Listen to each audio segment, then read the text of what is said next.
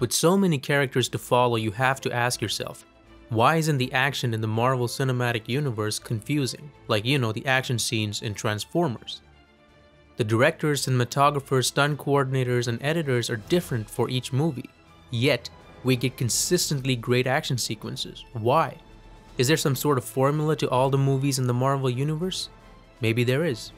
Every movie since Iron Man follows the exact same formula in 6 parts. Part 1 is what I call the problem. Here we are presented the key idea of the movie. By the end of this, the movie has been set up. Sometimes you also have a backstory before it, but I group it together because it really forms one big part. This part always has action. The movie has to start with a bang. 2 strong examples are Guardians of the Galaxy Volume 2 and The Avengers Age of Ultron. Part 2 is calm and quiet. We meet the characters. With every passing movie, there are more and more characters to deal with. I call this part the assembly. Here the characters learn whatever the movie deals with. In case of an origin story, they learn who they are or what they're capable of, like Doctor Strange or Spider-Man. Part 3 is where the villain makes his first attack, like clockwork in every single movie. In The Avengers, Loki attacks. In Iron Man 3, Stark's home is attacked. In Thor Ragnarok, Hela arrives. In Doctor Strange, Caecilius attacks. This is usually the first test for our superheroes, and guess what? They actually succeed.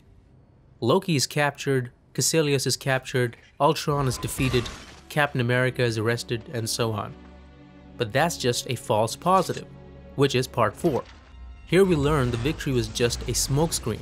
Loki had other plans, Ultron is not that easy. In Doctor Strange, the fight takes on a whole new level. In Iron Man 3, Tony finds the Mandarin, but oops, not what he expected. Part 4 also has an action scene, sometimes a great set piece, usually involving the Hulk. Our heroes had better move up to another level if they want to beat the villain. In Part 5, they regroup, literally if it's an ensemble piece. I got no plans tomorrow night. I get first crack at the big guy. Iron Man's the one he's waiting for. That's true. He hates you the most. And then we have the climax, the biggest action scene yet. If the false positive had the coolest action scene, the climax is just bigger in scale, in every way. Obviously our heroes emerge victorious, but we also have part 6, the postscript, the aftermath.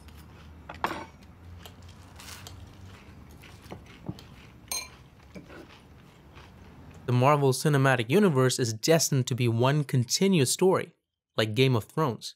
It's remarkable how every single movie follows this paradigm of 6 parts, regardless of who the writers or directors are.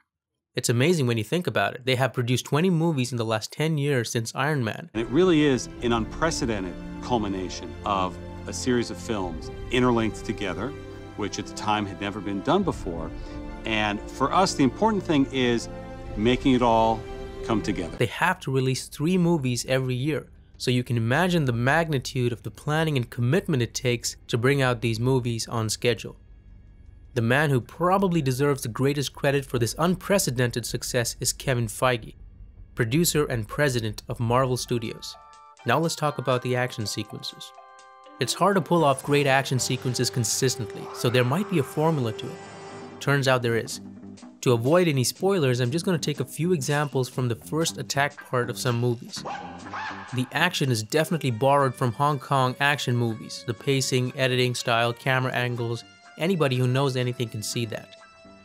One of the toughest challenges in a major action scene is to follow the action.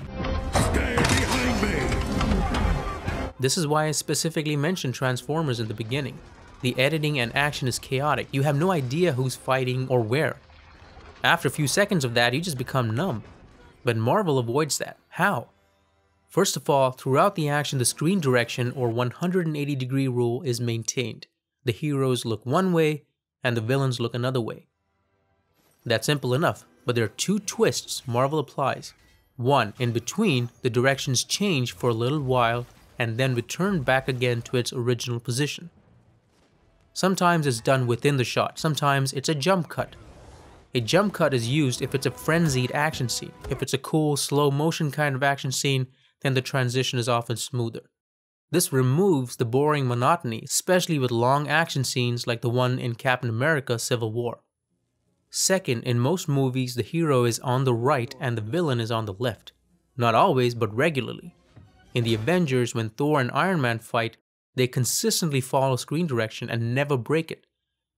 The fight's not big, so there's no need. However, once Captain America intervenes, the scene ends with a surprising shot where the positions are reversed. It's not an accident, they went through the trouble of getting the previous shots to match. It shows the consistency with which the formula is applied. Thor starts out stronger but ends up losing the battle. Interesting, isn't it? Maintaining character position is one thing, but what about the location? This is where I think Marvel really excels. Here's something really cool. In every single fight or action scene, the location is always an arena. Let me explain. In the previous example, they fight in a forest, but what do you really see? Just random trees and mountains. It's actually an arena. Look at every single action scene in any movie in the Marvel Cinematic Universe, and you'll see for each location, no matter how small or big, it's always like an arena. They fight in the same spot until it's time to move to another location. Check out this sequence from Captain America: Civil War. They start out in the room and both Barnes and Captain America stand in place. Then Barnes exits to the landing. He stands in the same spot and fights. They move down the stairs, but it always seems like the same place. There are no new distracting elements in the background. We know they're going down, but we're not confused because nothing changes. Instead of trees, we have stairs. Then they move on to the rooftop, another arena, and finally they land on the highway. Now check this out.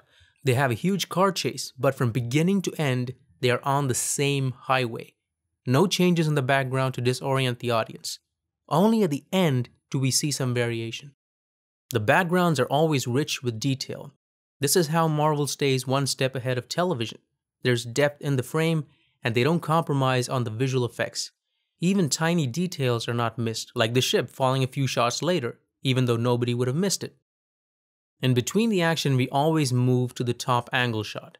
This gives us a small breather, and at the same time allows us to reorient ourselves in case we got confused. Almost every action scene has a top angle shot. For slow action scenes, the average shot length can be up to 2.5 seconds, while for the fast-paced action scenes, the ASL is 1 second or lesser.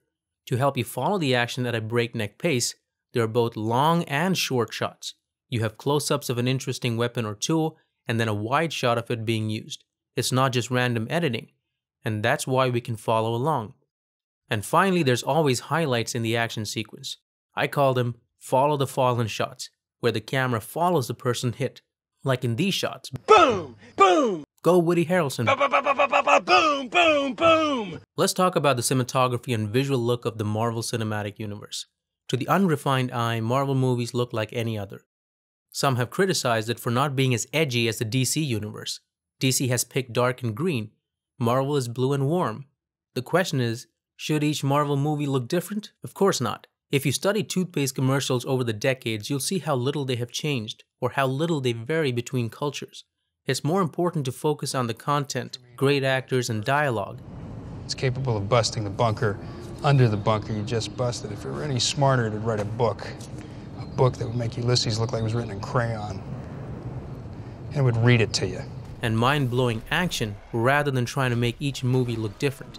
Seriously, do you want Captain America's blue or Iron Man's red or the Hulk's green to look different in each movie? So what defines the cinematography of the MCU? First of all, they started with film cameras but moved on to the Arri Alexa as the primary camera. In Guardians of the Galaxy Volume 2, they used an 8K red camera, but has not repeated that for Infinity War or subsequent movies. They have, however, moved up to the Alexa 65. Most of the movies use Panavision Primo lenses. Some of them used anamorphic, but also Panavision lenses. With the Alexa 65, Marvel gets the best of all worlds. A large sensor with the anamorphic look, but with spherical glass in 6.5K resolution. Why do you need spherical lenses? It's easier for the visual effects. A couple of exceptions aside, all Marvel movies are finished in a 2K DCI, so a 6.5K camera is more than enough. Even the trailers are just high-definition 1080p. With the Avengers Infinity War, they continue this trend, Arri Alexa 65 and Panavision 70mm lenses. Obviously, this plays a huge role in the look of each movie. Even in the framing, right from Iron Man all the way through their center framing. It's so common it has to be a visual signature or formula. I'm pretty sure Marvel has a guidebook somewhere with all these commandments. Big brands have them, so why not Marvel? Every movie is carefully storyboarded and animated. We call them animatics. These are watched with temp sound and music by several people, and maybe even small audiences.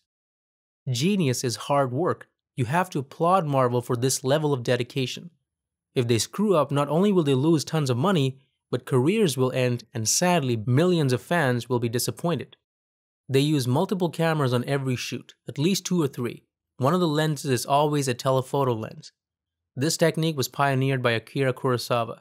They're not trying to save money here. A typical Marvel movie has a schedule of about 3 to 4 months, if IMDb is to be believed. The biggest tentpoles like the Avengers get about 6 months of shooting time. What Marvel gets is extra footage that helps them in editing and visual effects. Like this scene in Doctor Strange, where one kick is shot from several angles. They could have just used one angle in the final film if one was good enough. In this case, the editors decided it wasn't. Lighting is one aspect where movies are allowed to be slightly different, but even so, they follow standard exposure systems. There are no extremes. For example, silhouettes are very rare in the Marvel Cinematic Universe. When lighting for large action-driven visual effects scenes with many characters, the lighting is almost always a 3/4 lighting style, and is usually lit from above. It takes an army to light all this, but there's a reason you light from above. One, it's soft, so there's consistency throughout the scene. You don't want lighting changes. Second, when you light from above, the exposure remains constant throughout the foreground and background, so no corrections need to be made later. When you light at an angle, the light falls off quickly due to the inverse square law. If you don't understand these terms, I'll put some links in the description. Chroma keys don't always have to be evenly lit. Well, actually they have to be, but are rarely evenly lit. If it's hard to pull, somebody will painstakingly roto it out. They use both green and blue screens. Modern cameras have more green photo sites, so green is the better color overall. Also, most superheroes have some form of blue, so it would be hard to key. On the other hand, Black Panther has mostly blue chroma keys. Why? I'm guessing 2 reasons. One, blue is a better color for low light scenes, and second, which I think is more important, blue reflects better on dark skin tones, which is why they decided to use blue throughout. Or at least that's how it looks from behind the scenes videos. The only thing I wish Marvel had done better is for a female superhero story. Maybe Captain Marvel will change that. But it's a shame it took them so long. So what about Avengers Infinity War? I'm gonna call it. Some superheroes might die. You know, the ones that won't get their own movies. Just like in television.